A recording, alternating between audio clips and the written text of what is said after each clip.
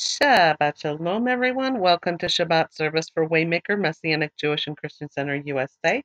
We welcome everyone who is here with us today, and for those that will listen in later on the archives as well, we pray that this is a blessing to each and every one of you.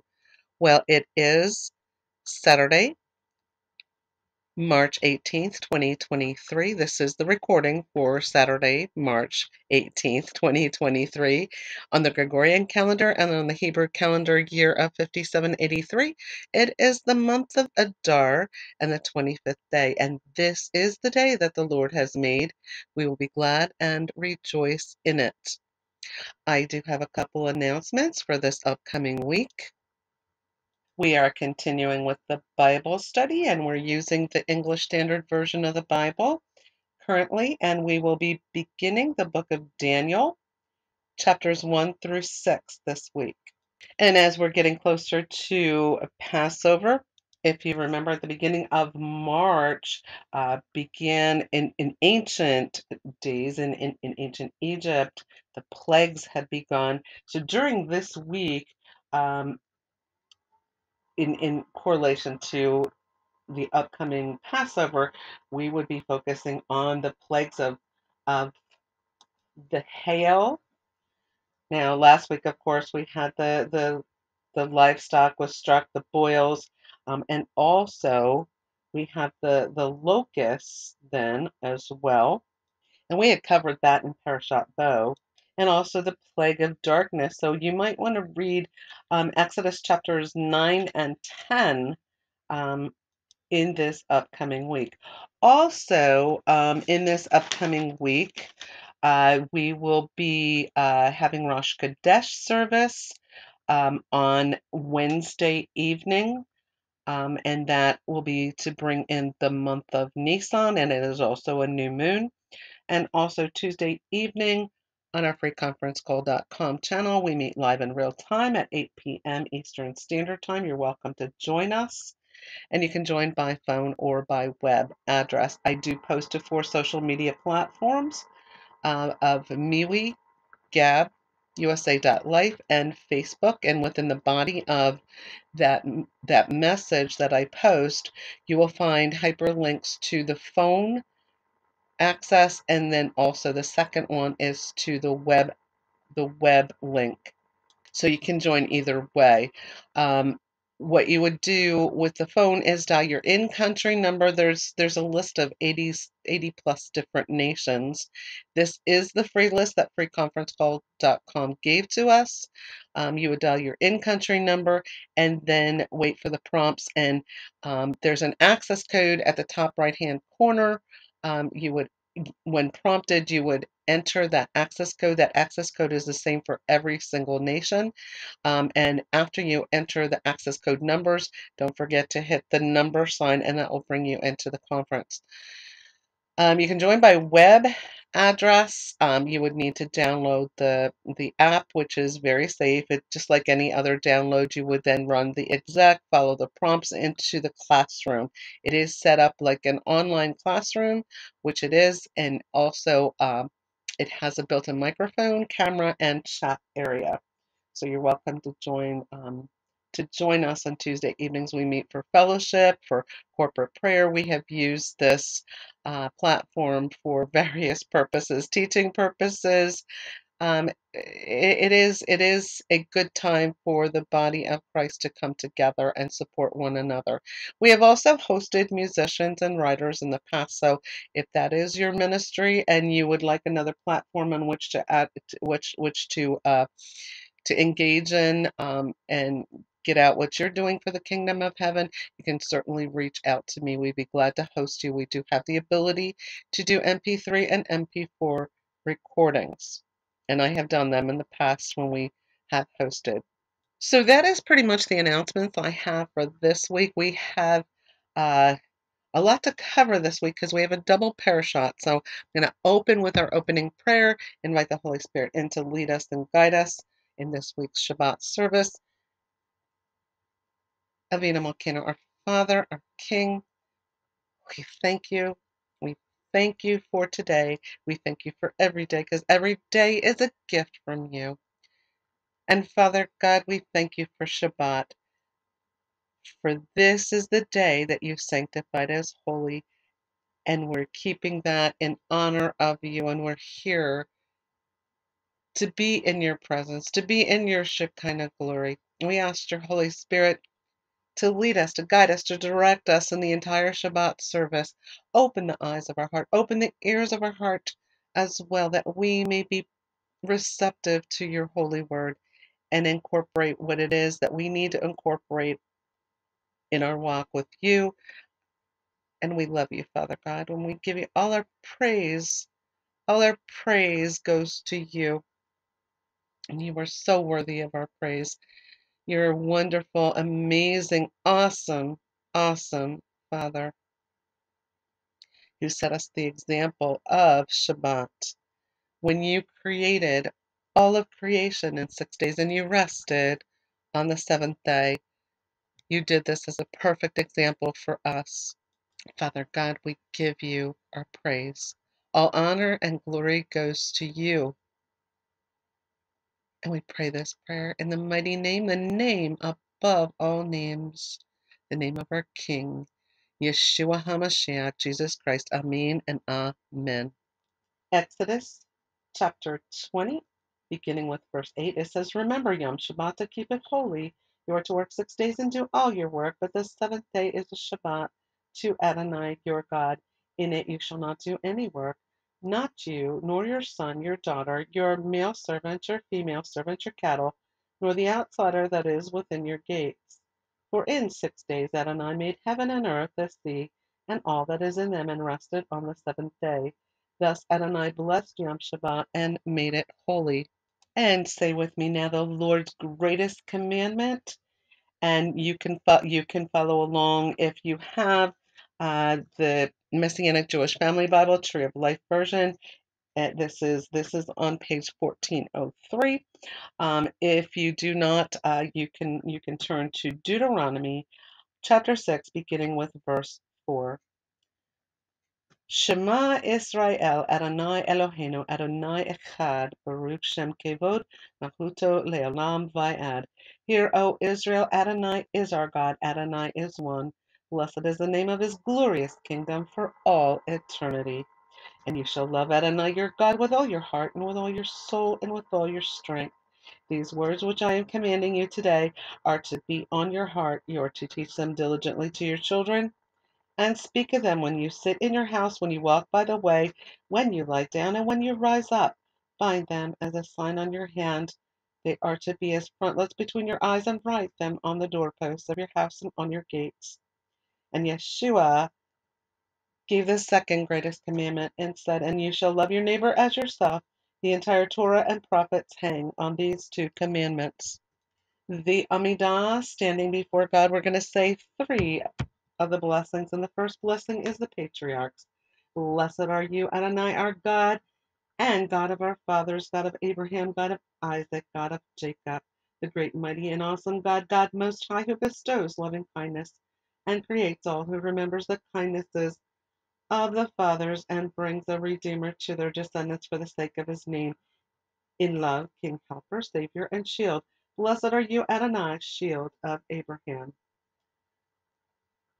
The second blessing is God's might. You are mighty forever, Lord, giving life to the dead. Great is your saving power. He sustains the living with steadfast love, and with great compassion gives life to the dead. He upholds the fallen, heals the sick, sets the captives free, and keeps faith with those who sleep in the dust. Who is like you, Master of might, and who can compare with you, O King? Who brings death, restores life, and causes salvation to flourish? You are faithful to revive the dead. Blessed are you, Adonai, who gives life to the dead. And the third blessing is holiness. And the Hebrew word for holiness is Kedusha. You are holy, and your name is holy, and holy ones praise you every day. Blessed are you, Adonai, the holy God. And the word holy in Hebrew is also known as Kadosh. Matavu, how lovely your tents are, O Jacob, and your dwellings, O Israel. Because of your great loving kindness, I will bow down towards your holy temple in awe of you. Adonai, I love the house where you live, the place where your glory dwells. As for me, I will bow in worship. I will kneel before Adonai, my Maker. As for me, my prayer to you, Adonai, is for a time of favor, O God, and your great love. Answer me with the truth of your salvation. And Etz Chaim, the tree of life declaration, we say this of the Torah. It is a tree of life to those who grasp it, and happy are those who cling to it. Its ways are ways of pleasantness, and all its paths are shalom. Bring us back to you, Adonai, and we will return, renew our days as of old. Vayam Hahu in that day, and it is said Adonai will then be king over all the earth. In that day, Adonai will be Echad, and his name Echad. And the word Echad means one or a composite oneness. May God's great name be magnified and sanctified. Amen. In the world that he created by his will, and may he establish his kingdom, cause salvation to sprout, and may he bring the Messiah closer. Amen. In your lifetime and in your days, and within the lifetime of the entire house of Israel, speedily and soon, and say Amen. May his great name be blessed forever and ever, blessed and praised, glorified and exalted, extolled and honored, uplifted and lauded be the name of the Holy One. Blessed be he who is beyond all blessing and song, praise and consolation, spoken in the world, and say, Amen. May there be abundant peace from heaven and life upon us and upon all Israel, and say, Amen. May he who makes peace in his heights make peace upon us and upon all Israel, and say, Amen. And the blessing of Messiah, Baruch atah Adonai Eloheinu melech haolam, asher neten lanu davar hakayim Mashiach Yeshua. Blessed are you, Adonai, our God, King of the universe, who has given us the word of life, Messiah Yeshua. Say with me now Messiah's prayer. Our Father in heaven, sanctified be your name. Your kingdom come, your will be done on earth as it is in heaven. Give us this day our daily bread, and forgive us our debts as we also have forgiven our debtors. And lead us not into temptation, but deliver us from the evil one. For yours is the kingdom and the power and the glory forever and ever. Amen. And in the ancient days, the high priest sounded the shofar to gather the children of Israel for worship.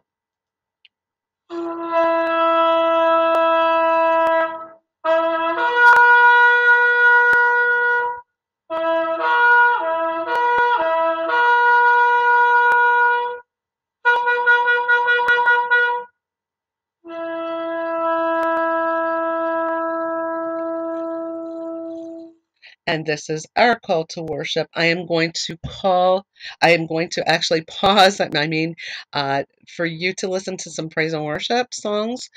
We do not incorporate the songs in this recording because, as many of you know who've been following us, um, when we started recording online and making it available, there was a lot of issues with so many different platforms. So we just never started incorporating the songs. And what we have done is when I post a social media platform, I will post the scriptures that are for this week. And then I will also post a series of songs, part one and part two of the recorded Shabbat service, and then another series of songs. Because praise and worship is extremely important, is one of the most important elements of any service. So yes, we do praise and worship, and I don't want anybody to miss out on praise and worship. So this is how we've been handling it for quite some time. So, and of course, if you have your own praise and worship that you prefer to listen to, that is fine. We do pause it for you to be able to go ahead and do so. One of the nice things about actually posting the songs, suggested songs on social media, is you need to click on to the actual artist's YouTube channel. So you're actually helping those artists because a lot of them that I use are independent artists, and this is how they get paid by our views when we view their YouTube channels. So yes, you're helping them, and they're bringing us anointed songs, and this is their calling for the work of the kingdom of heaven. So we're all working together. So So there's a plus side to that. The other thing I want to encourage you to do is while you're on these individual YouTube channels, take a look around. Also, many of them post hyperlinks to where you can connect to uh, like other areas where you can buy their music. And by all means, if you're able to do so, please support them.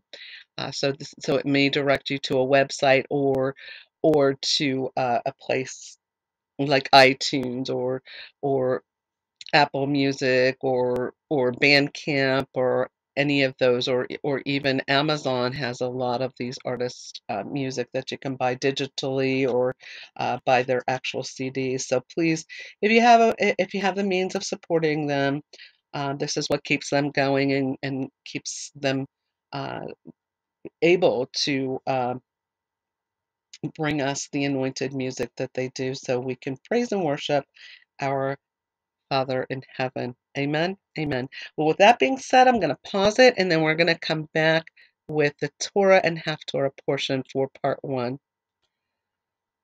Okay, we've got a lot of ground to cover this week. We've got double Parashat this week, and we've got Parashat VaYakhel. I'm sorry, and that means and assemble or and he assembled, and that will be Torah portion, Exodus chapter 35. Verse 1 through 38, verse 20.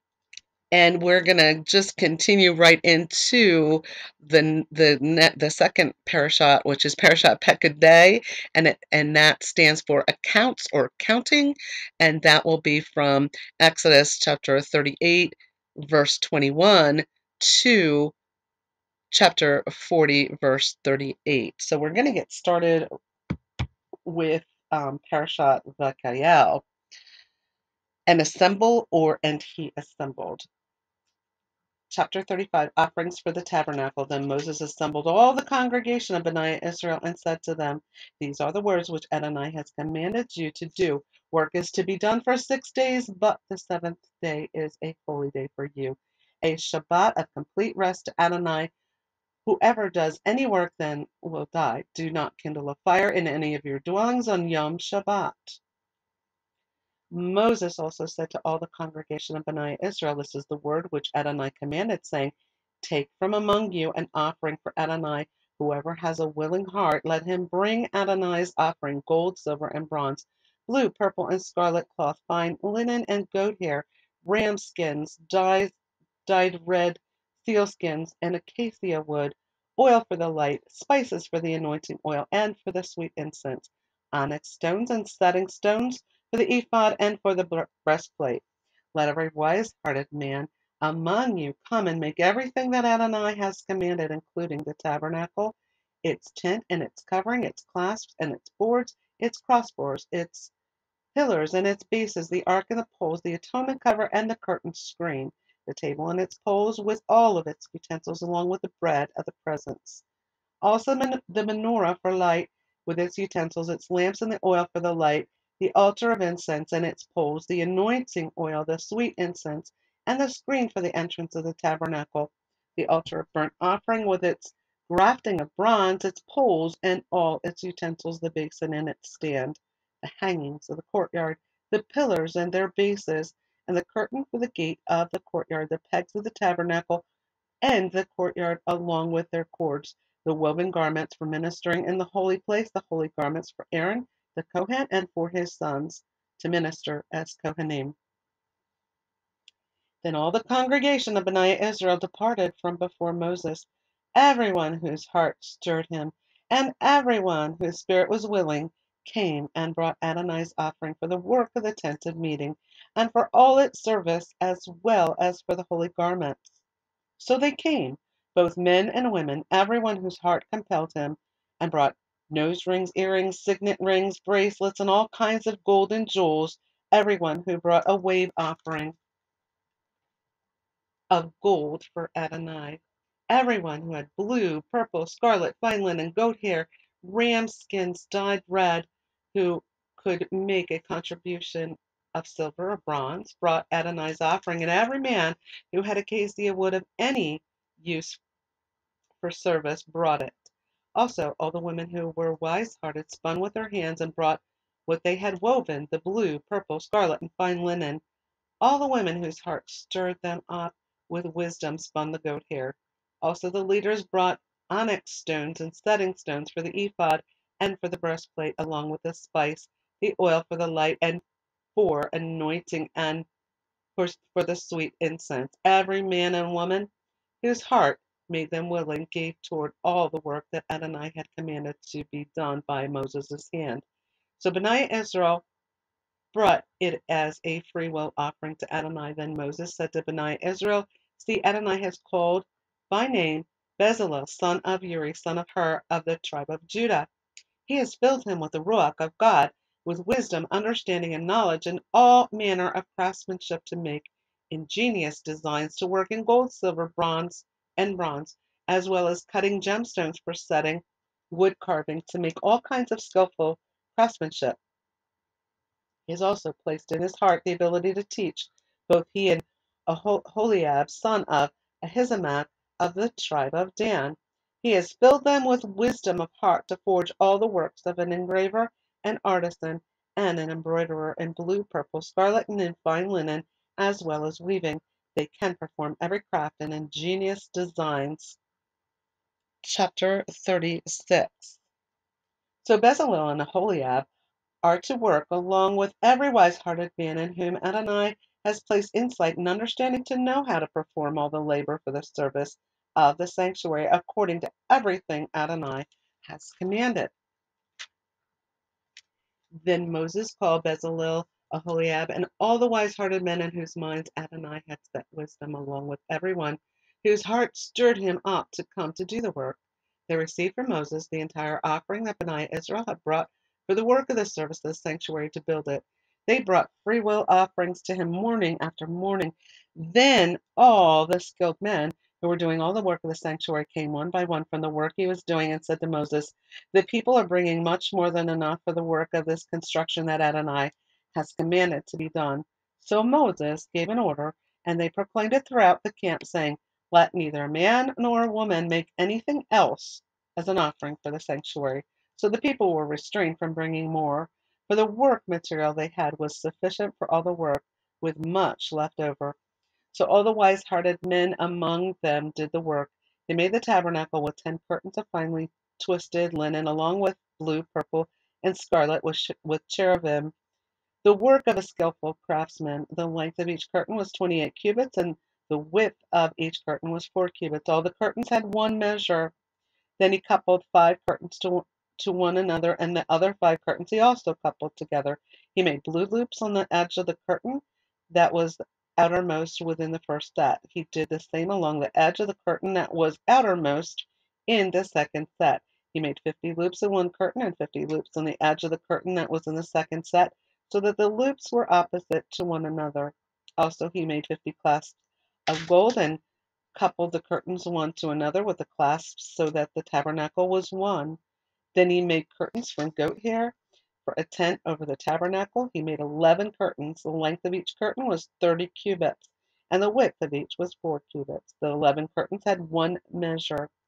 He coupled 5 curtains by themselves and 6 other curtains by themselves. He made 50 loops on the edge of the curtain that was outermost in the first set, and 50 loops on the edge of the curtain that was the outermost in the second set. Also, he made 50 bronze clasps to couple the tent together so that it would be one. Then he made a covering for the tent of ram's skins dyed red, along with a covering of seal skins above.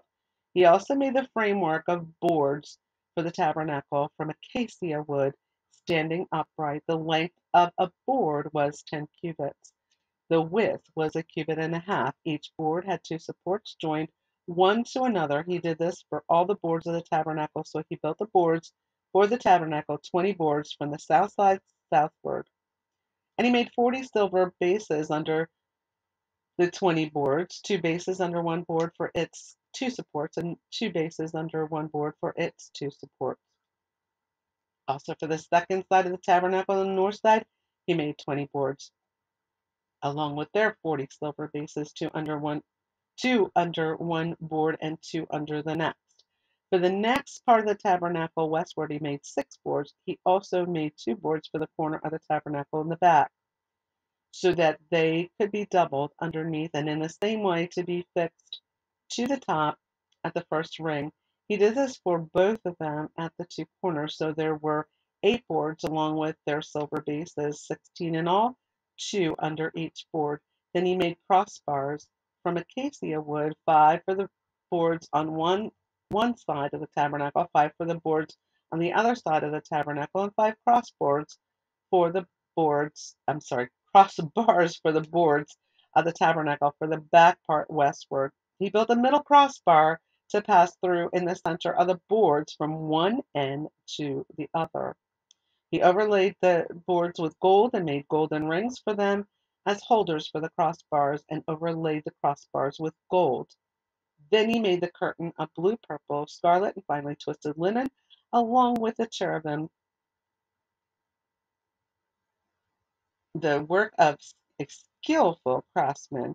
He made 4 pillars of acacia and overlaid them with gold, having golden hooks, and he cast 4 silver bases for them. Then he made a parquet. And we're going to just mention here. So I just mentioned the word parquet, and that's Parokhet. That is the dividing curtain in the temple for the Holy of Holies. So then he made a parquet for the entrance of the tent of blue, purple, scarlet, and finely twisted linen, the work of a color weaver. Also he made the 5 pillars with their hooks, and overlaid their capitals and bands with gold, along with their 5 bronze bases. Chapter 37, the Ark, Table, Menorah, Incense Altar. Bezalel also made the ark from acacia wood, 2.5 cubits long, 1.5 cubits wide, and 1.5 cubits high. He overlaid it with pure gold inside and out, and made a crown of gold for it all around. He cast 4 golden rings for it in the 4 feet, 2 rings on the one side and 2 on the other. He also made poles of acacia wood and overlaid them with gold. Then he put the poles into the rings on the sides of the ark to carry the ark. He made an atonement cover of pure gold, 2.5 cubits long and 1.5 cubits wide. Then he forged 2 cherubim of gold from hammered work at the 2 ends of the atonement cover, 1 cherub at one end and 1 cherub at the other. He made the atonement cover from a single piece with cherubim on the 2 ends. So the cherubim spread out their wings on high, overshadowing the atonement cover with their wings, with their faces to one another, and the faces of the cherubim towards the atonement cover. Then he made the table of acacia wood, 2 cubits long, 1 cubit wide, and 1.5 cubits high. He overlaid it with pure gold and made a golden crown all around. Also, he made a border for it, a hand width around, and made a golden crown for the border all around. He cast 4 golden rings for it, and put the rings into the 4 corners that were on the 4 feet. The rings were close to the borders as holders for the poles to carry the table. He also made the poles of acacia wood and overlaid them with gold to carry the table. He forged the articles that were on the table, the dishes, pans, bowls, and jars with which to pour out of pure gold. Then he made the menorah of pure gold and of hammered work, even its base, its stem, its cups, its bulbs, and its flowers were one piece with it. There were 6 branches going out of the sides, 3 branches out of one side and 3 branches out of the other. 3 cups made like almond blossoms were in one branch, a bulb within a flower, and 3 cups made like almond blossoms in the next branch, another bulb within a flower. It was just so for the 6 branches going out of the menorah. Also within the menorah were 4 cups made like almond blossoms, bulbs, and flowers, with a bulb under 2 branches of one piece, a second bulb under 2 branches of another piece, and a bulb under 2 branches of a third piece, for 6 branches extending out of it. Their bulbs and their branches were one piece with it, an entire hammered work of pure gold. He also made the 7 lamps along with tongues and censers of pure gold. He made them from a talent of pure gold along with all the pieces. He made the altar of incense from acacia wood a cubit long, a cubit wide, squared, and 2 cubits high. The horns were one piece with it. Then he overlaid it with pure gold on top, on the sides, all around, and over its horns. Also he made a crown of gold for it all around. He also made two golden rings for it underneath the crown on 2 sides as holders for poles, in order to carry it. He made the poles of acacia wood and overlaid them with gold. Then he made the holy anointing oil and the pure incense of sweet spices, the blend of a perfumer. Chapter 38, Altar for Sacrifices. Then he made the altar for burnt offering from acacia wood. It was square, 5 cubits long, 5 cubits wide, and 3 cubits high. He also made the horns on the 4 corners from one piece and overlaid it with bronze. Then he made all the utensils for the altar, the pots and the shovels, the basins, the forks, and the fire pans. He made all the utensils from bronze. He also made a bronze grating net for the altar under the ledge around it, reaching halfway up. He cast 4 rings for the 4 ends of the bronze grating to be holders for the poles. He made the poles of acacia wood and overlaid them with bronze. Then he put the poles into the rings on the sides of the altar to carry it, and he made it hollow out of boards. He made the basin and the base from bronze, with mirrors from the women who served at the entrance of the tent of meeting. Then he made the courtyard for the south side. The hangings of the courtyard were finely twisted linen, 100 cubits long. There were 20 pillars and 20 bronze bases. The hooks of the pillars and their bands were silver. Likewise, from the north side, 100 cubits long, with 20 bronze pillars and bases, and the hooks for the pillars and their bands were silver.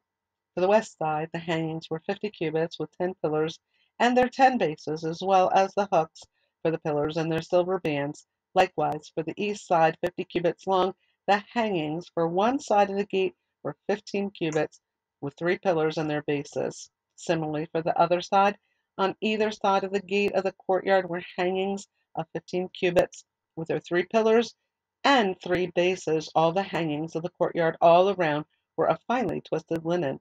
The bases for the pillars were bronze, the hooks of the pillars and their bands were silver, and the overlaying of their capitals were silver, and all the pillars of the courtyard were ringed with silver. The curtain for the gate of the courtyard was the work of a color weaver of blue, purple, scarlet, and finely twisted linen. It was 20 cubits long and 5 cubits high, like the hangings of the courtyard. Their 4 pillars and 4 bases were bronze. Their hooks, along with the overlaying of their capitals and their bands, were silver. All the pegs of the tabernacle in the courtyard all around were bronze. And that is the end of Parashat VaYakhel, and he assembled, and you can see what they were assembling. So we're going to go right into Parashat Pekudei, and that is accounts or counting, and this is continuing with chapter 38 of Exodus, beginning with verse 21, and to the very end of the book of Exodus, which is the 38th verse of the 40th chapter. Parashat Pekudei.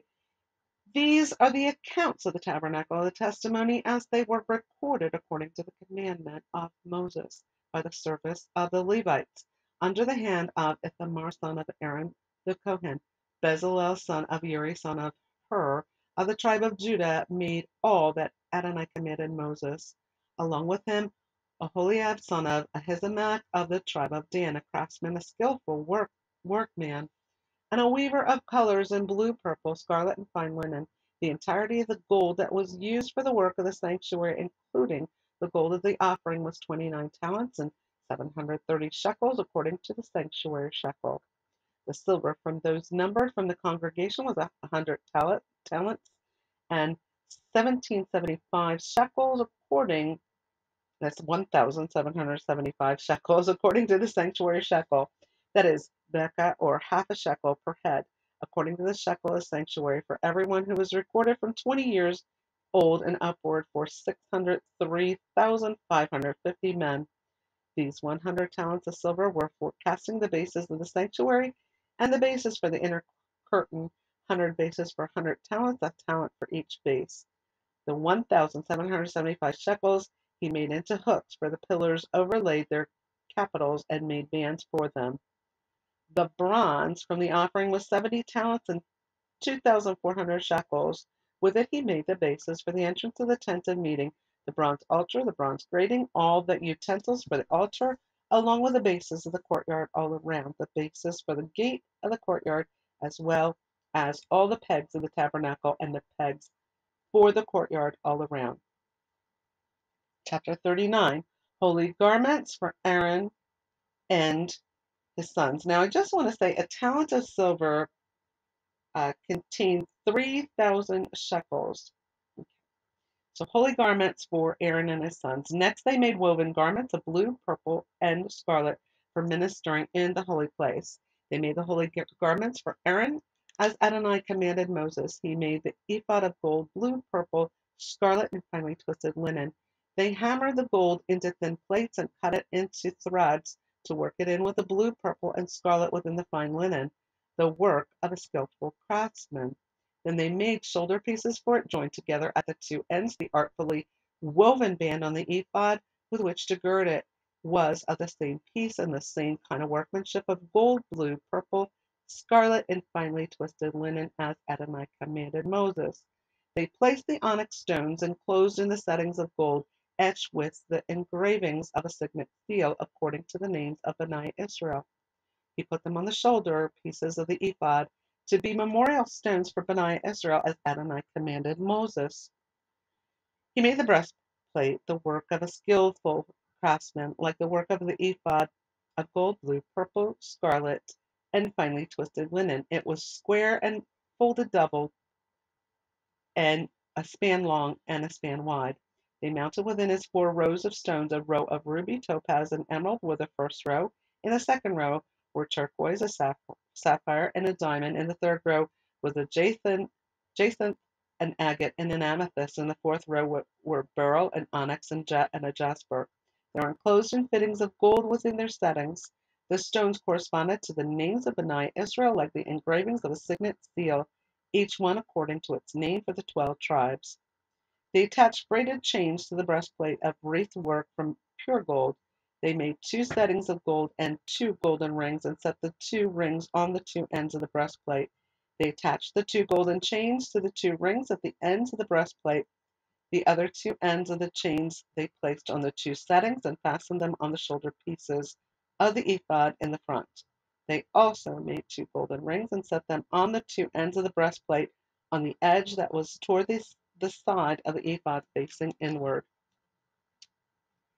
They made 2 more rings of gold and put them on the 2 shoulder pieces of the ephod underneath in the front and close by their coupling above the artfully woven band of the ephod. Then they bound the breastplate by the rings to the rings of the ephod with a blue thread, so that it would rest on the artfully woven band and not to be loosened from the ephod, as Adonai commanded Moses. He also made the robe of the ephod from woven work, olive blue, with a hole in the center of the robe and a binding woven around the hole as a collar so that it would not be torn. They also made on the robe pomegranates of blue, purple, scarlet, and twisted linen.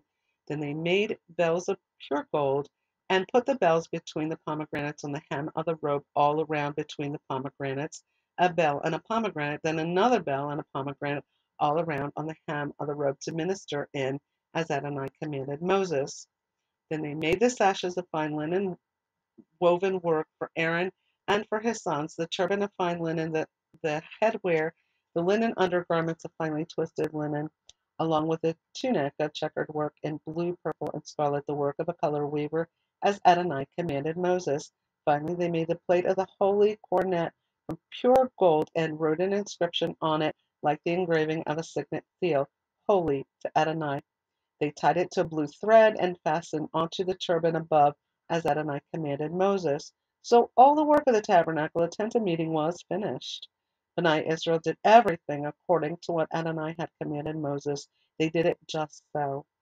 Then they brought the tabernacle to Moses, along with the tent and all of its furnishings, its clasps, its boards, its crossbars, its pillars, and its bases, along with the covering of ram skins dyed red, and the covering of seal skins, the veil of the curtain, as well as the ark of the testimony with its poles and the atonement cover, the table, and all of its utensils, the showbread, the pure menorah with its lamps to be set in order along with all of its utensils and oil for the light, the golden altar, the anointing oil, the sweet incense, and the curtain for the entrance of the tent, the bronze altar, its grating and its poles, along with all its utensils, and the basin and its base, the hangings for the courtyard with its pillars, its bases, and the curtains for the gate of the courtyard, and its cords and its pegs, along with all the instruments for the service of the tabernacle of the tent of meeting, as well as the woven garments for ministering in the sanctuary, the holy garments for Aaron the Kohen and for his sons to serve as Kohanim,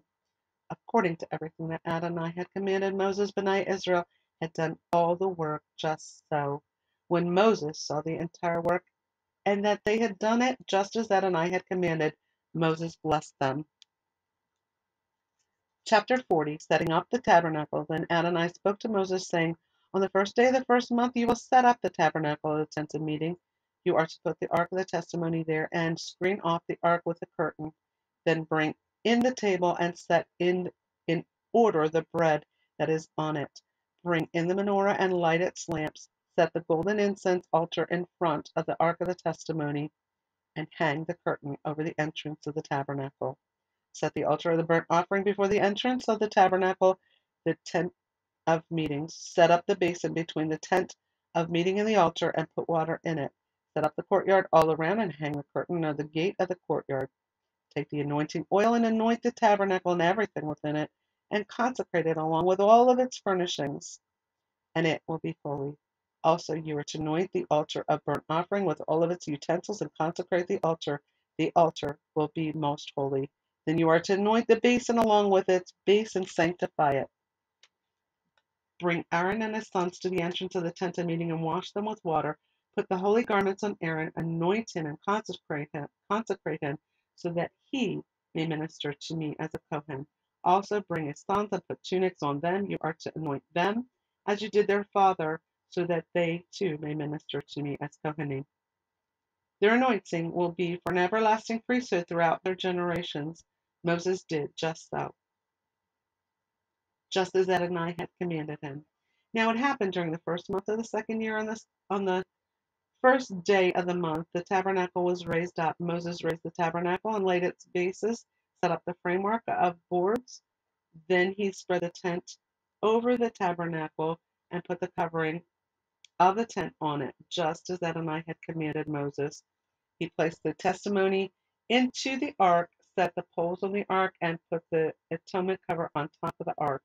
He brought the ark into the tabernacle, set up the curtain as a screen, and screened off the ark of the testimony, just as Adonai had commanded Moses. Then he set up the table inside the tent of meeting on the side of the tabernacle northward outside the curtain. He set a row of bread in order upon it before Adonai, just as Adonai had commanded Moses. Then he placed the menorah in the tent of meeting over against the table on the south side of the tabernacle. Then he lit the lamps before Adonai, just as Adonai had commanded Moses. Next he placed the golden altar in the tent of meeting before the curtain, and he burned sweet spices of incense there, just as Adonai had commanded Moses. He hung the curtain over the entrance of the tabernacle. Then he set the altar of burnt offering at the entrance of the tabernacle, the tent of meeting, and offered upon it the burnt offering and the grain offering, just as Adonai had commanded Moses. Next he set up the basin between the tent of meeting and the altar, and put water in it for washing, so that Moses, Aaron, and his sons could wash their hands and their feet there when they went into the tent of meeting, and when they came near to the altar, they washed just as Adonai had commanded Moses. He set up the courtyard around the tabernacle and the altar, and set up the screen at the gate of the courtyard. So Moses finished the work. Glory fills the tabernacle.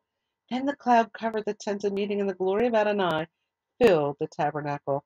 Moses was unable to enter into the tent of meeting because the cloud resided there, and the glory of Adonai filled the tabernacle.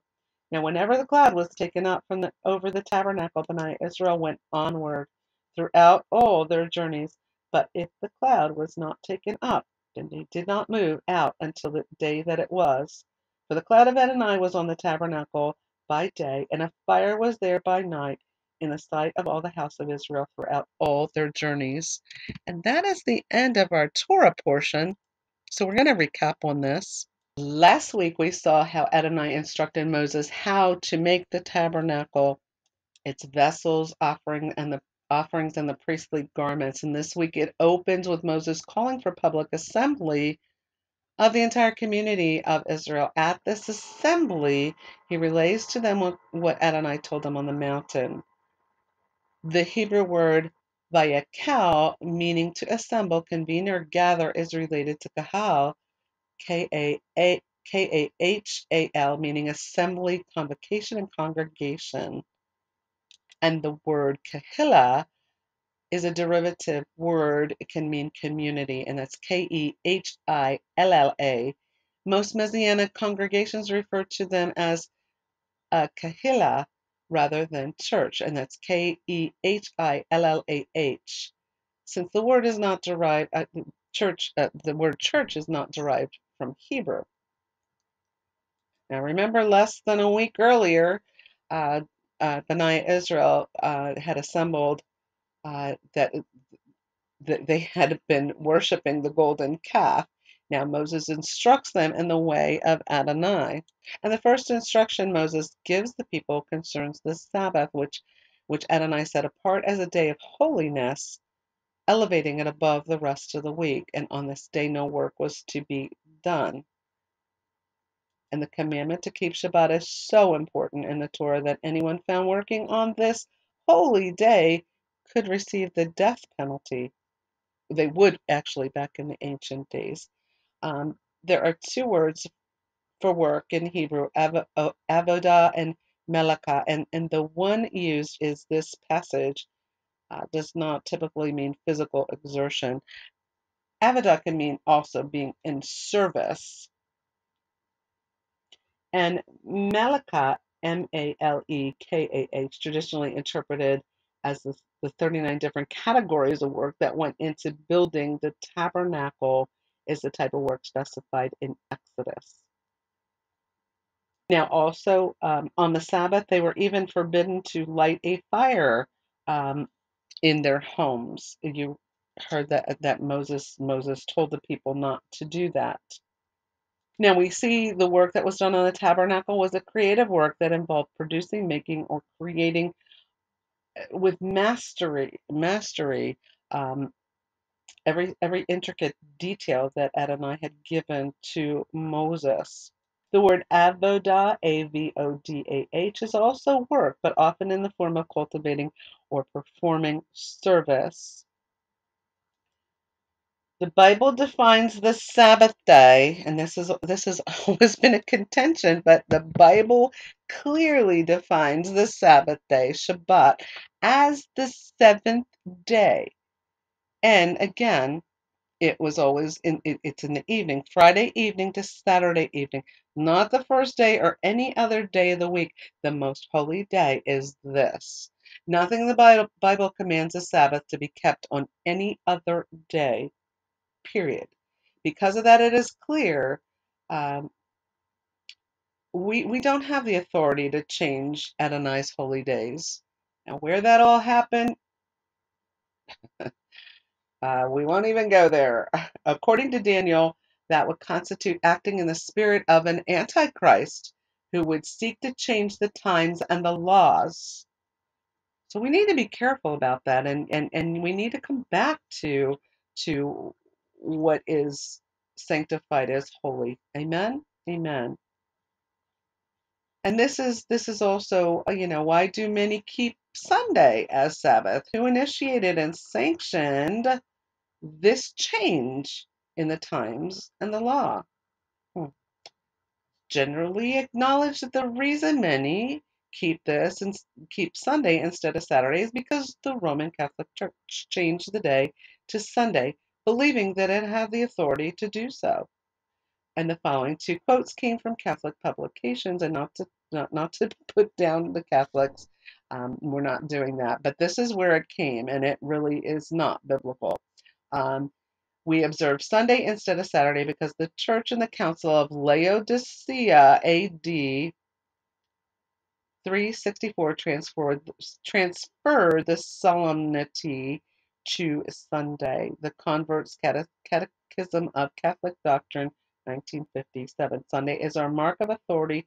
The Church is above the Bible. This is what they said. The Catholic Record of London, Ontario, 1923. And this transference of Sabbath observance is proof of that. No, no, no, no.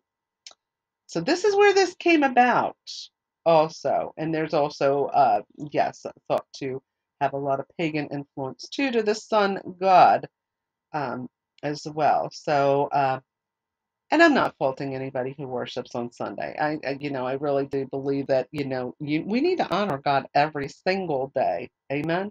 Amen. But it does need to be addressed because it isn't biblical. Yeshua on the Sabbath. The observance of Shabbat is often perceived as burdensome. Those, however, who do keep it sincerely seeking the Lord experience wonderful rest and great joy on this day. Even Yeshua kept Shabbat, and the Brit Hadashah state that it was his custom to be in synagogue on that day, a custom shared by Paul. Yeshua never spoke against keeping the Shabbat and completely acknowledged it, calling himself the Lord of the Shabbat. There were a very few situations in which Yeshua's commitment to Torah and the Sabbath were called into question by the religious leaders of his day, and he took these opportunities to address some errors in the way the commandment was being applied. For instance, one day when Yeshua's disciples were walking through the grain fields on Shabbat, they picked heads of grain to eat because they were hungry. And the Pharisees object to this because reaping is considered working. Therefore, they accuse the disciples of breaking the Shabbat, saying, "Look, your disciples are doing what is not lawful to do on the Sabbath." Of course, the disciples were not picking grain for the purpose of harvesting. They were simply satisfying immediate hunger.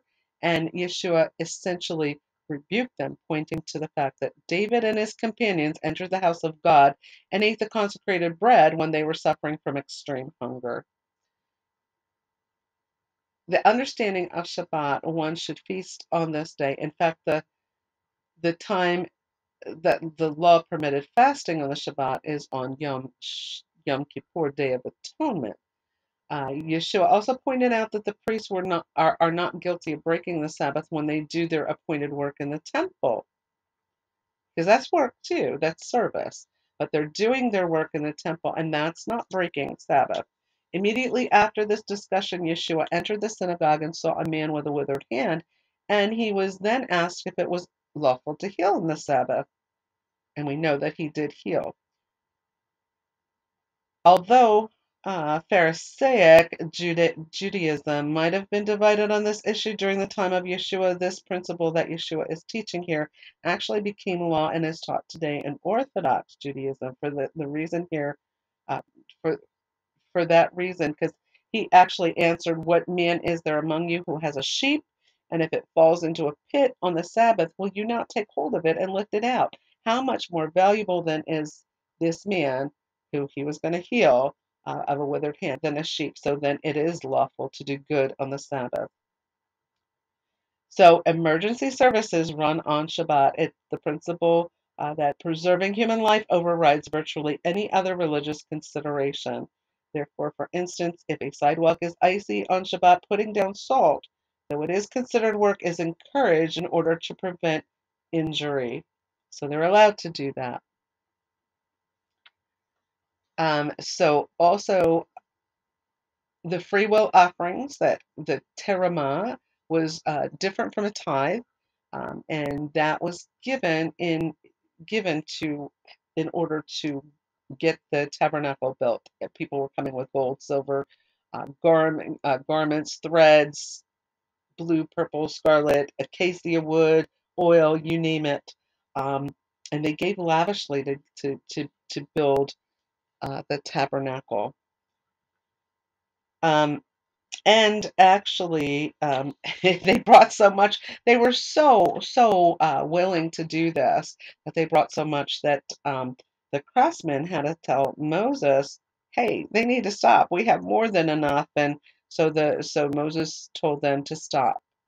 Um, so we know that um, Bezalel and Aholiab were in charge of they were the Ruach breathed into them the talents and everything, and they as well as other people that has helped to assemble all of this, and so they got it all built and ready to go, and they presented it to Moses. And then Parashat Pekudei accounts, and an accounting is made of the materials, and the 8 priestly garments are made according to specifications in Parashat Tetzaveh. The tabernacle was also completed, and a cloud appears over it. The divine presence has come to dwell within it. Now, the word for glory is kavod, K-A-V-O-D. It is related to the Hebrew word kaved, K-A-V-E-D, which means to honor, to be honored, and to be heavy. So in Pekudei, we also see that the priestly garments, everything that was to be made for Aaron and his sons were made. And then again, as Parashat Pekudei ended, the glory of the Lord was present. And there was a cloud filled by day, and the fire burned at night. And when the cloud was there, they could not move forward. The children of Israel, God wanted them to stay in place. When it was lifted, that meant they could move on, and they knew, God led them through the wilderness this way. And we're going to see in the Haftorah portion, the glory of God falls on Solomon's temple, because we're going to get into that as a parallel as well. Now, the book of Exodus began with the children of Israel enslaved in Egypt, and it ends with a visible demonstration of the Shekinah glory of Adonai. And those who follow the Master Yeshua HaMashiach, Jesus the Messiah, have personally experienced freedom from slavery of sin. Uh, in Him, we are free indeed. Before we knew Yeshua, we were enslaved to sin, longing to be delivered from the kingdom of darkness. Now His Torah is written on our hearts, and His Ruach HaKodesh dwells within us, transforming us into the people He has called us to be.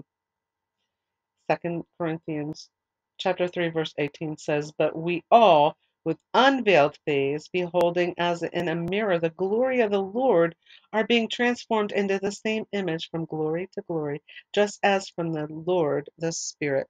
So we saw the building of the tabernacle was definitely a community affair. Everybody came together, that their hearts were stirred to do this for Adonai, as He has asked them to, and they were such a joyful outpouring of resources that they were actually told to stop giving. They were just so willing to be part of this, and it's just wonderful.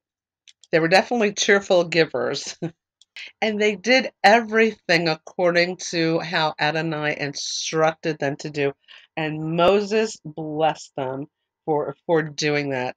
And this is like I had said earlier, this is after the whole incident with the golden calf. They were actually back on track and doing what they needed to do, and they were being blessed at this point. So the Haftorah portion, we've got 3 areas that we're going to be reading from. The first is from the book of 1 Kings, chapter 7, verses 1 through chapter 8, verse 66. So basically we're doing chapter 7 and chapter 8. Solomon's palace complex. But it took Solomon 13 years to build and complete his own palace. He also built the forest house of Lebanon. Its length was 100 cubits, its width 50 cubits, and its height 30 cubits, built on 4 rows of cedar pillars with cedar beams upon the pillars. It was paneled with cedar above the side chambers, which were on 45 pillars, 15 in a row, and there were window frames in 3 rows, with window opposite window in 3 ranks. And all the doorways had rectangular frame with windows opposite to window in 3 tiers. He also made a portico of columns 50 cubits long and 30 cubits wide, with a porch in front. And in front of that were pillars and an overhanging roof. He also made the hall of the throne where he would judge, the hall of justice. It was paneled with cedar from the floor for the ceiling. His house, where he would dwell, set farther back of the hall, was of the same construction. He also made a house like this hall for Pharaoh's daughter, whom Solomon had taken to wife. All these were made of expensive stones, stone cut to size and sewed with saws inside and outside from the foundation to the top and from the outside to the great court. The foundation was also made of expensive stones, huge stones, stones 8 cubits and stones 10 cubits. Above were expensive stones cut to measure and cedar wood. The surrounding great courtyard had 3 rows of cut stone and a row of cedar beams, the same as the inner court of the house of Adonai and the portico of the house. Hiram, the bronze craftsman, King Solomon sent for and had Hiram brought from Tyre. He was a widow's son from the tribe of Naphtali, while his father was a man of Tyre, a coppersmith, and he was filled with wisdom and understanding and skill to do any work in bronze. So he came to King Solomon and executed all his work. He fashioned the 2 bronze pillars, 18 cubits high and 12 cubits in circumference each.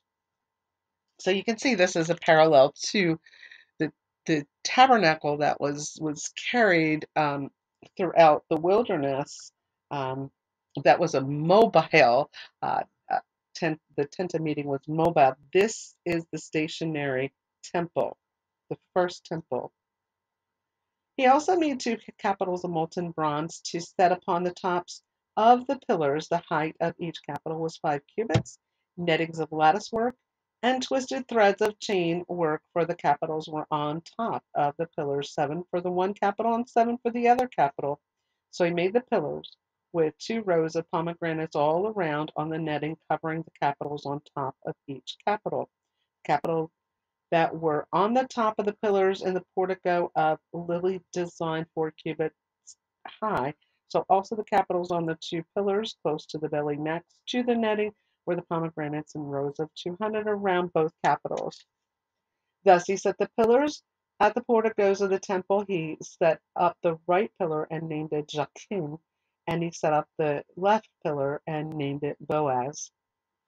On the top of the pillars was lily design. So the work of the pillars was finished. Next he made the sea of cast metal, 10 cubits across from brim to brim, circular in form, 5 cubits in its height and 30 cubits in circumference.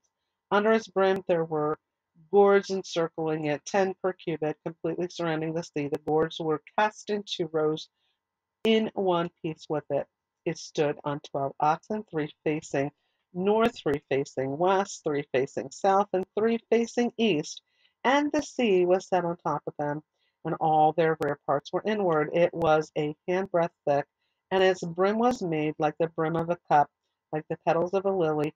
It held 11,000 gallons. Then he made 10 bases of bronze. The length of each base was 4 cubits, the width 4 cubits, and the height 3 cubits. The structure of the bases was as follows. They had borders, and the borders between the frames, and on the borders that were below the frames were lions, oxen, and cherubim. On the frames there was a pedestal manor above, and beneath the lions and oxen were wreaths of hanging work. Each base had 4 bronze wheels with bronze axles. Its 4 legs had brackets. The brackets were beneath the laver, cast with wreaths at each side. Its opening inside the crown at the top was a cubit high, and its opening was round like the design of a pedestal, a cubit and a half, and also on its opening were engravings, and their borders were square, not round. The 4 wheels were underneath the borders, and the axles of the wheels were in the base. The height of a wheel was a cubit and a half, and the structure of the wheels was like the structure of a chariot wheel.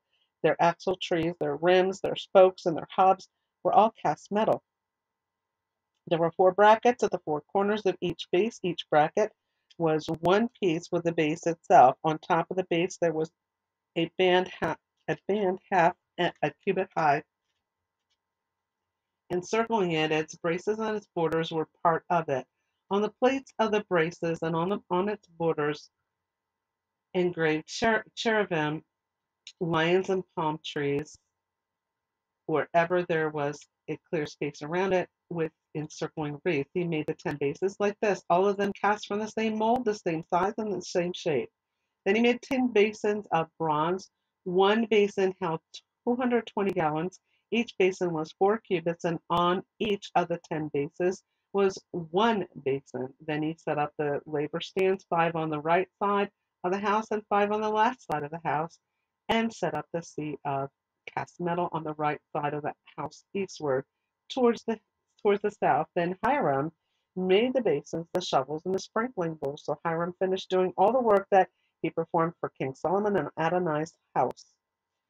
The 2 pillars, the 2 bowls of the capitals that were on top of the pillars, the 2 nettings to cover the 2 bowls of the capitals that were on the top of the pillars, the 400 pomegranates for the 2 nettings, 2 rows of pomegranates for each to cover the 2 bowls of the capital on top of the pillars, the 10 basins and the 10 basins on the bases, the 1 sea and the 12 oxen under the sea, the pots, the shovels, and the basins.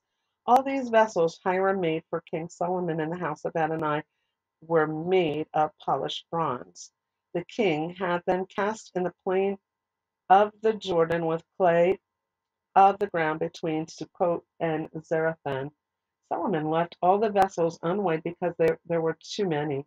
The weight of the bronze could not be determined, so Solomon made all the equipment that was to be in the house of Adonai, the golden altar, the table on which the bread of the presence of gold, the menorahs, the 5 on the right side and the 5 on the left in front of the inner sanctuary of pure gold, the flowers, the lamps, the tongues of gold, the cups, the snuffers, the bowls, the wick trimmers, and the fire pans of pure gold, and the hinges for the doors of the inner house, the house of holies, and for the door of the house that is of the temple of gold.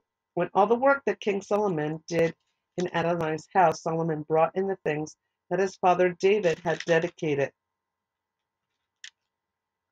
the silver, the gold, and the vessels, and put them in the treasuries of the house of Adonai, dedicating the temple.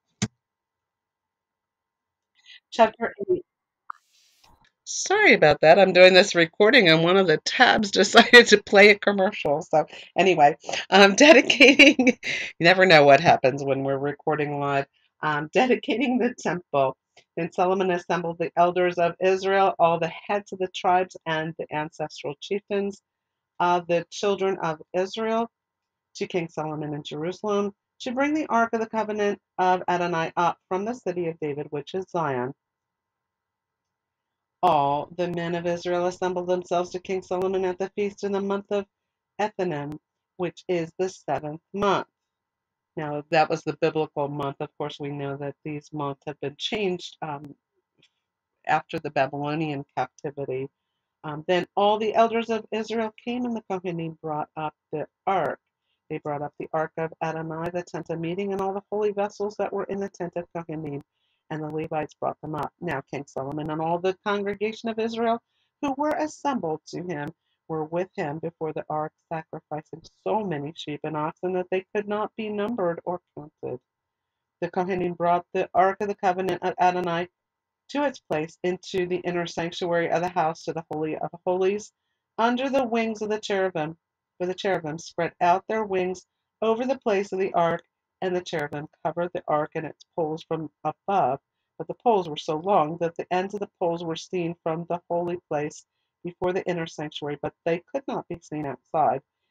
There they are to this day. Nothing was in the ark except the 2 tables of stone that Moses put there at Horeb, when Adonai cut a covenant with the children of Israel when they came out of the land of Egypt. Now, when the Kohanim came out of the holy place, a cloud filled the house of Adonai, so that the Kohanim could not stand to minister before because of the cloud. Now, remember that happened with Moses in the tent of meeting. For the glory of Adonai filled the house of Adonai. Then Solomon spoke. Adonai said that he would dwell in the thick cloud. I have surely built you a magnificent house, a place for your dwelling forever.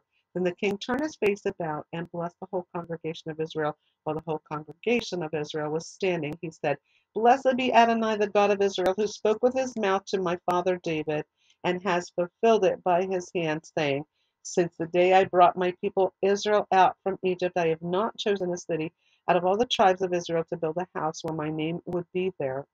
But I have chosen David to be over my people Israel.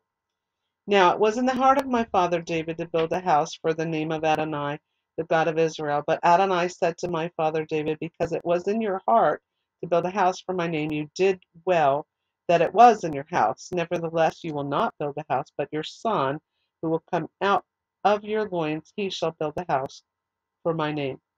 Now Adonai has fulfilled his word that he spoke, for I have risen in the place of my father David and sit on the throne of Israel, as Adonai promised. Also I have built the house for the name of Adonai, the God of Israel, and have set there a place for the ark, in which is the covenant of Adonai, which he made with our fathers when he brought them out of the land of Egypt. Then Solomon stood before the altar of Adonai in the presence of all the congregation of Israel, spread out his hands towards heaven, and said, Adonai, God of Israel, there is no God like you in heaven above or on earth below, keeping covenant and loving kindness to your servants who walk with you before you with all their heart. You have kept what you promised with your servant David my father. Yes, you spoke with your mouth and fulfilled it with your hand as it is this day. Now therefore, Adonai, God of Israel, keep with your servant David my father what you have promised him, saying, You shall not lack a man to sit before me on the throne of Israel, if only your children watch their way, walking before me as you have walked before me. Now therefore, God of Israel, please let your words be confirmed, which you spoke to your servant my father David. So will God really dwell on the earth? Behold, heaven and the heaven of the heavens cannot contain you. How much less this house that I have built? Nevertheless, turn to the prayer of your servant and to his supplication, Adonai my God, to listen to the cry and to the prayer which your servant prays before you this day. Let your eyes be open towards this house night and day, towards the place of which you have said, My name shall be there. Listening to the prayer which your servant shall pray towards this place. So listen to the supplication of your servant and of your people Israel when they pray towards this place, here in heaven, your dwelling place, and when you hear, forgive. If a man sins against his neighbor and is made to take an oath and comes and swears before your altar in this house, then hear from heaven and act and judge your servants, condemning the wicked, bringing his way on his own head, and justifying the righteous, giving him according to his righteousness. When your people Israel are defeated before an enemy because they have sinned against you, if they turn back to you and confess your name and pray and make supplication to you in this house, then hear from heaven and forgive the sin of your people Israel and bring them back to the land which you gave to their fathers. When the skies are shut up and there is no rain because they have sinned against you, yet if they pray towards this place and confess your name and turn from their sin because you have afflicted them, then hear from heaven and forgive the sin of your servants and your people Israel. Teach them the good way in which they should walk, and send rain on your land, which you gave to your people as an inheritance. If there is a famine in the land, if there is pestilence, if there be blight or mildew, locust or caterpillar, if their enemy should besiege them in the land of their cities, whatever plague or sickness, when prayer or supplication is made by anyone or by all your people Israel, each knowing the plague of his own heart, when one spreads his hands towards his house, then may you hear from heaven, your dwelling place, forgive and act, and give to each man according to all his ways, as you know his heart to be. For you alone know the hearts of all the children of men. Then they will fear you all the days that they live in the land that you gave to our fathers. Moreover, concerning the foreigner who is not of your people Israel, when he comes from a distant country because of your name, for they will hear of your great name, of your mighty hand and your outstretched arm when he comes to pray towards this house, then may you hear from heaven your dwelling place and do according to all that the foreigner asks of you. So all the peoples of the earth may know your name, to fear you as your people Israel do, and know that this house that I have built is called by your name. When your people go out to battle against their enemy by whatever way you send them, and they pray to Adonai towards the city which you have chosen and towards the house which I have built for your name, then hear from heaven in their prayer and their supplication and maintain their cause if they sin against you, for there is no man that does not sin, and you become angry with them and deliver them to the enemy, and their captors carry them away captive to the land of the enemy far off or near. Yet if they take it to the heart in the land which they have been carried captive, and they repent and make supplication to you in the land of their captors, saying, We have sinned, we have committed iniquity, we have acted wickedly, and they return to you with all their heart and with all their soul in the land of their enemies who carry them into exile, and pray to you towards the land that you gave to their fathers, the city that you have chosen, and the house which I had built for your name. Then hear their prayer and their supplication in heaven, your dwelling place, maintain their cause, and forgive your people who have sinned against you, as well as all their transgressions they have transgressed against you, and grant them mercy because their captors, so they before their captors, so they may have mercy on them. For they are your people and your inheritance that you brought out of Egypt, out of the middle of the iron furnace. May your eyes be open to the supplication of your servant and to the supplication of your people Israel, listening to them whenever they cry to you. For you have set them apart from among all the peoples of the earth to be your inheritance, as you spoke by the hand of Moses your servant, when you brought our fathers out of Egypt, my Lord Adonai. When Solomon finished praying this entire prayer and petition to Adonai, he arose from before the altar of Adonai, from kneeling on his knees with his hands spread out towards heaven. Then he stood and blessed all the congregation of Israel with a loud voice, saying, Blessed be Adonai, who has given rest to his people Israel, according to all that he promised. Not a single word has failed of all his good promise, which he promised by the hand of Moses his servant.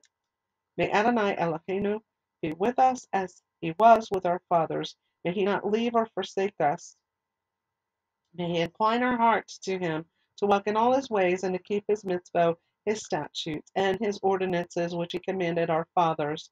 May these words of mine, with which I made supplication before Adonai, be near Adonai Eloheinu day and night, so that he may maintain the cause of his servant and the cause of his people Israel, as each day requires. May all the peoples of the earth know that Adonai is God.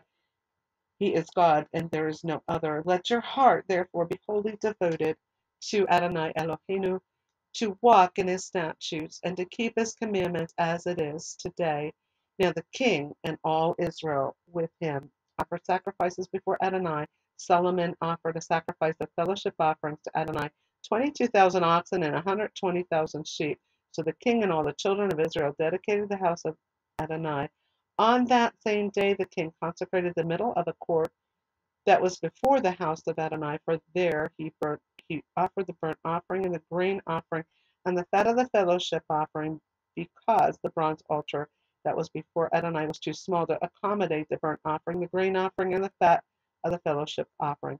So Solomon and all Israel with him celebrated the festival at that time, a great congregation from the entrance of Hamath to the Wadi of Egypt before Adonai Eloheinu 7 days, and then 7 more days, 14 days in all. On the 8th day he sent the people away, and they blessed the king and went to their tents joyful and glad of heart over all the goodness that Adonai had shown to his servant David and to his people Israel.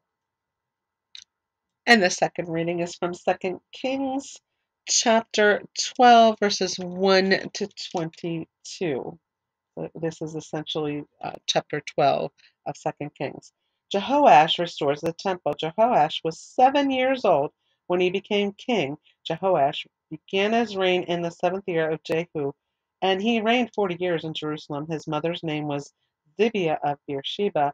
Now Jehoash did what was right in Adonai's eyes all his days, just as Jehoiada the Kohen instructed him. The high places, however, were not taken away. The people were still sacrificing and burning incense on the high places. Then Jehoash said to the Kohanim, all the money of the sacred donations brought to the house of Adonai, the money in exchange for each person's valuation, as well as all the money that anyone's heart prompts him to bring to the house of Adonai, let the Kohanim receive it each from one of the treasurers, so that they may repair the damage to the house whenever any damage is found. So here again, that's that free will offering. That's parallel to what happened in the original building of the tent of meeting. But by the 23rd year of King Jehoash, the Kohanim still had not repaired the damage to the house. Then King Jehoash summoned Jehoiada, the Kohen, and the other Kohanim, and said to them, Why are you not repairing the damage to the house? Now therefore take no more money from your treasurers, but hand it over for the damage to the house." The Kohanim agreed that they would take no more money from the people, nor would they repair the damage of the house. But Jehoiada the Kohen took a chest, bored a, bored a hole in its lid, and placed it beside the altar on the right side as one entered the house of Adonai. The priestly guards of the threshold deposited there all the money that was brought to the house of Adonai. Whenever they saw it, there was a large amount of money in the chest. The royal scribe and the Kohen Gadol would come up, put the money in bags, and count the money that was found in the house of Adonai.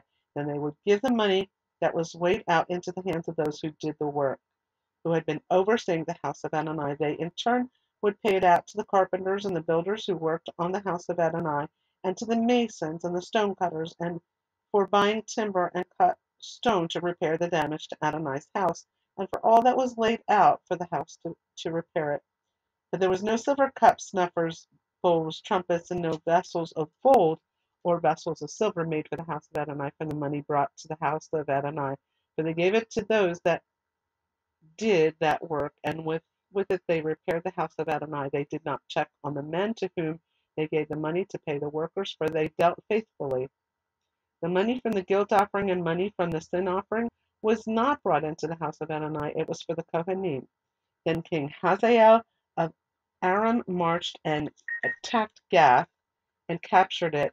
And next Hazael set his face to march against Jerusalem. But King Jehoash of Judah took all the sacred objects that his fathers Jehoshaphat, Jehoram, and Ahaziah, kings of Judah, had dedicated, and his own sacred objects, and all the gold that was found in the treasuries of the house of Adonai in the royal palace, and sent them to King Hazael of Aram. So he withdrew from Jerusalem.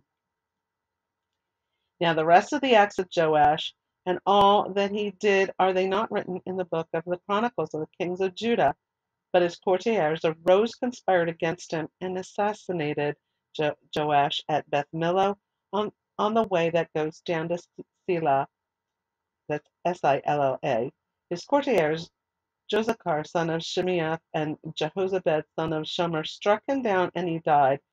Then they buried him. Shabbat Shalom, everyone. Welcome to Shabbat service. And I'm sorry, there's another tab going off. I've got multiple tabs going, so hopefully that doesn't happen again as I'm doing this recording.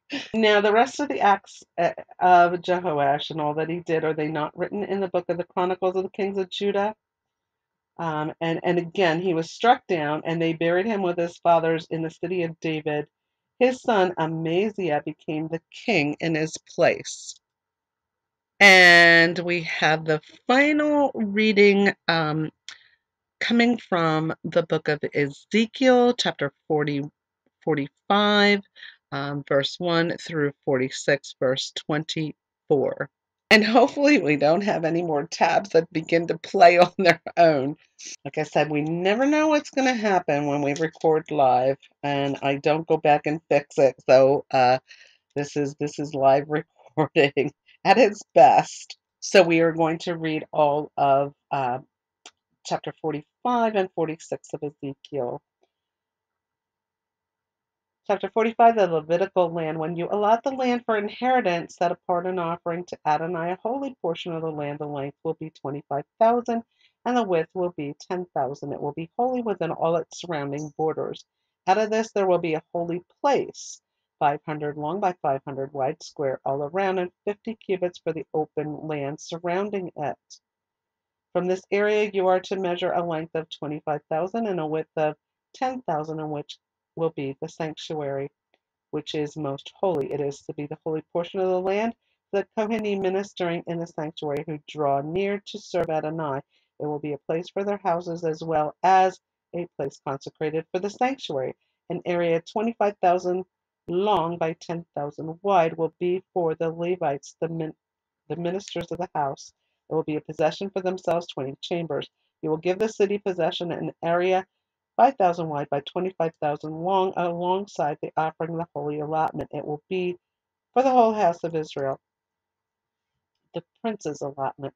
The prince will have a portion on either side of the holy allotment in the city's property adjacent to the holy offering, and the city's property on the west side westward, and on the east side eastward. Its length will correspond to one of the tribal portions From the western boundary to the eastern boundary, it will be land for him as a possession in Israel. My princes will no longer oppress my people.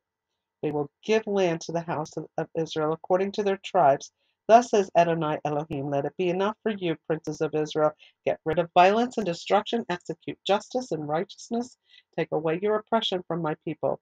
It is a declaration of Adonai. You are to have just balances, an honest dry measure and an honest liquid measure. The dry and liquid measure will be of a uniform measure. The bath will continue a tenth part of a homer, and the ephah a tenth part of a homer. The standard measure will be the homer. The shekel will be 20 gerahs plus 20, 20 gerahs, 20 plus 25, 15 shekels will be your mina. This is the offering that you are to set apart: a sixth of an ephah out of a homer of wheat, a sixth of an ephah out of a homer of barley, along with a set portion of oil, a bath of oil, as the tithe of the bath for each quart, which is 10 baths, or a homer, since 10 baths are a homer, and one lamb of the flock out of 200 from the well-watered pastures of Israel. These are for the grain offering, burnt offering, and fellowship offerings to make atonement for them. It is a declaration of Adonai. All the people of the land must give this contribution to the prince in Israel. It will be the prince's role to give the burnt offerings, grain offerings, and drink offerings at the feast, new moons, and Shabbatot. In all the Moedim of the house of Israel, he will prepare the sin offering, the meal offering, the burnt offering, and the fellowship offerings to make atonement for the house of Israel. Offerings for Moedim, and these are appointed times. Thus says Adonai Elohim in the first month. In the first day of the month, take a young bull without blemish and purify the sanctuary. The Kohen will take some of the blood of the sin offering and put it upon the doorposts of the house, and upon the four corners of the ledge of the altar, and upon the posts of the gates of the inner court. So you will do on the seventh day of the month for everyone who sins unintentionally or through ignorance. So you make atonement for the house. In the first month, on the 14th day of the month, you will have the Passover, a feast of 7 days when matzah will be eaten. On that day, the prince will prepare a bull as a sin offering for himself and for all the people of the land. He will prepare a burnt offering to Adonai for the 7 days of the feast, 7 bulls and 7 rams without blemish daily for 7 days, and a male goat daily for a sin offering. He will prepare as a grain offering an ephah for a bull, and an ephah for a ram, and a hin of oil for each ephah. He will do this in the 7th month, on the 15th day of the month, during the feast for 7 days for sin offering, as well as burnt offering, grain offering, as well as oil. Chapter 46. Thus says Adonai Elohim, the gate of the inner court that faces the east will be shut for the 6 working days. On Yom Shabbat it will be open, and in the day of the new moon it will be opened. The prince will enter by way of the porch of the gate from outside and stand by the post of the gate. Then the Kohanim will prepare his burnt offering and his fellowship offerings. He will worship at the threshold of the gate and then go out. The gate will not be shut until the evening. The people of the land will worship at the door of that gate before Adonai on the Shabbatot and new moons. The burnt offering that the prince offers to Adonai on Yom Shabbat will be 6 lambs without blemish and a ram without blemish. The grain offering will be an ephah for the ram. The grain offering for the lambs will be a gift of his hand, and a hin of oil for an ephah. On the day of the new moon it will be a young bull without blemish, 6 lambs, and a ram. They must be without blemish. He will prepare a grain offering, an ephah for the bull, and an ephah for the ram. For the lambs, whatever his hand may reach, and a hin of oil for an ephah. When the prince enters, he will enter by way of the porch of the gate, and he will also exit by that way. When the people of the land come before Adonai at the Moedim, whoever enters by the way of the north gate to worship will exit by way of the south gate. Whoever enters by way of the south gate must exit by way of the north gate. He should not return by the way of the gate where he came in, since he must exit straight ahead. When they enter, the prince will come in among them. When they go out, they will go out together. At the feast of the Moedim, the grain offering will be an ephah for a bull, and an ephah for a ram, and for the lambs a gift of his hand, and a hin of oil for an ephah. Now, if the prince prepares a freewill offering, burnt offering, or fellowship offerings as a freewill offering to Adonai, the gate for him facing east must be opened for him. Then he will prepare his burnt offering and his fellowship offerings as he does on Yom Shabbat. Then he will go out. After he exits, the gate should be shut. You are to prepare a lamb of the first year without blemish for a burnt offering to Adonai daily. Morning by morning you are to prepare it. Also you will prepare a grain offering with it morning by morning, a sixth of an ephah and a third of a hin of oil to moisten the fine flour, a grain offering to Adonai continually. It is a perpetual statute. They will prepare the lamb, the grain offering, and the oil morning by morning for continual burnt offering. Thus says Adonai Elohim, if the prince gives a gift to any of his sons as an inheritance, it will belong to his sons. It will be their possession by inheritance. But if he gives of his inheritance as a gift to one of his servants, it will be his until the year of liberty, when it will revert to the prince. His inheritance will belong to his sons. The prince must not take from the people's inheritance, evicting them wrongfully out of their property. He must give inheritance to his sons out of his own property, so that my people will not be displaced any one from his own property. Then he brought me through the entrance that was at the side of the gate into the holy chambers for the Kohanim looking north. Behold, there was a place at the far western end. He said to me, this is the place where the Kohanim will boil the guilt offering and the sin offering, where they will bake the grain offering, so they do not bring them into the outer court to consecrate the people. Then he brought me out to the outer courtyard and led me past the four corners of the courtyard. Behold, in every corner of the courtyard there was another courtyard, and in the four corners of the courtyard there were enclosed courts, 40 cubits long by 30 wide. These four in the corners had the same size. There were rows of masonry surrounding them. Surrounding the four boiling places were built under the surrounding rows. And he said to me, these are the boiling places where the ministers of the house will boil the sacrifices of the people. And that is the end of the readings for the Haftorah. We're going to go do a quick recap of all of the Torah portion and the Haftorah portions. Basically the parallels in all of them is the preparation, the building of the tabernacle, the building of the temple, the preparation for service to Adonai. So Vayakhel, in a nutshell, basically, we can say it means, and he gathered, and Moses assembled the people of Israel and reiterates to them the commandment to observe Shabbat. And we talked about Shabbat being the seventh day of the week. Now, again, for those that worship Adonai on any other day, that is fine. I know when Yeshua, if that's the only day that you have, of course, in the time that we, in our world, there are some occupations that have to work weekends even, so it makes it very difficult. And I know in the medical profession, you don't really have a choice. And other professions, you don't really have much of a choice. In the Holy Land, actually Saturday, things are shut down as of Friday evening at sundown. So it is kept. It is kept holy. But outside of the Holy Land, as I mentioned, there's a lot of occupations that continue to work through the weekend. And when Yeshua is here, all of this will be straightened out. I can guarantee you that. We will all be keeping Shabbat at the same time, and we will be keeping it with him. Hallelujah. So there will be no confusion.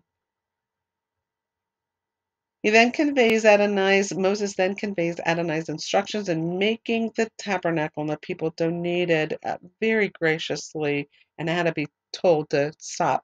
They had more than enough. They were donating gold, silver, copper, or bronze, blue, purple, red dyed wool, goat hair, animal skins, wood, olive oil, herbs, precious stones, and a team of Ruach-filled artisans made the tabernacle and everything that went inside the tabernacle, all the furnishings, from the brazen altar to the laver to the menorah to the table of showbread to the incense altar, and to also the veil that separated the holy place from the holy of holies, everything, curtains, you name it, the posts, the pegs, um, the poles to carry the Ark of the Covenant, everything was constructed.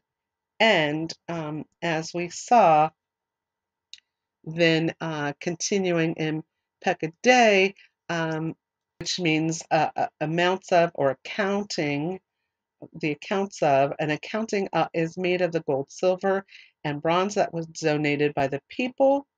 And also the priestly garments were made for Aaron and his sons. And then at the end, the Shekinah glory, the divine presence of God, a cloud appeared um, over the tent of meeting, signifying the divine presence has come to dwell there. And in the Haftorah portion, one of the Haftorah portions, we see that the Holy Temple, components of the Holy Temple, was done by a wise craftsman, Hiram of Tyre, which indeed parallels the Torah portion describing the construction of the tabernacle by the wise Bezalel and Aholiab and the wise uh, crew of craftspeople. King Solomon called for Hiram, an expert coppersmith, to create copper columns to flank the largest doorway of the Holy Temple. The columns were 18 cubits, approximately 30 feet high, and were topped by two capitals which were intricately carved with pomegranates and palm leaves. And the right column was named Jachin, and the left one was called Boaz. Hiram also built bronze basins, um, or a sea, as it's called in the text. It stood on 12 oxen, three looking towards the north, and three looking towards the west, and three looking towards the south, and three looking towards the east. And the sea was set upon them above, and all their hinder parts were inward. In this basin was a large mikveh. The priests would immerse before they served in the temple. And then Solomon blessed the people, and he made a long prayer to Adonai. And we saw that the temple was filled with the cloud, the presence of God there. Also, in the second reading in Second Kings chapter 12, we saw King Joash restoring the temple because the people had strayed from Adonai, and he was restoring. They had let the temple. They weren't keeping repairs up or anything, and he was bringing the worship back to the temple. And then, of course, in Ezekiel, uh, we see that Ezekiel is given a vision, and this is thought to also mirror the millennial reign also, because Ezekiel also saw that prophetically as well. And we are going to be ending in our Bible study this upcoming week. We are going to be reading that and getting into much greater detail with that and the recapping of it, ending the book of Ezekiel this week. So that is the end of the Torah and the Haftorah. You see how they both mirror one another with the tabernacle and everything that went into the construction of the tabernacle, the blessing of the tabernacle, how the cloud filled the tabernacle, which is the Shekinah glory of the Lord being present with the people, to the construction of the holy temple, which was stationary at that point then in Jerusalem. Solomon was allowed to get that temple built. That was a promise that Adonai made to David, and so the temple was built. And when after Solomon had prayed, then the glory filled the temple as well. So we're going to conclude with prayer, and we'll take a short break and then come back with the second segment of Shabbat. Father God, we thank you. We thank you for your promises. We see your promises being fulfilled, the promises that you made to King David, and that you loved your people enough to come dwell with them, so they knew that you were there with them. You led them through the wilderness as far as the tabernacle goes, and you dwelled in the tabernacle. You gave them this sign when it was okay for them to continue to travel, and when it was not okay to travel, when you wanted them to stay stationary. You were constantly with your people, and you're constantly with us, and you never leave us. You never forsake us. You're a wonderful, wonderful Father, and we love you so much. We thank you, Holy Spirit, for leading and guiding us through this segment of Shabbat service. Father God, we give you all of our praise, and we give you all of our honor. We honor you, and we give you all the glory. All the glory belongs to you. And we pray this in the mighty name, the name above all names, the name of Yeshua HaMashiach, Jesus Christ. Amen and amen. Take a short break, and we'll come back with the second segment of Shabbat service.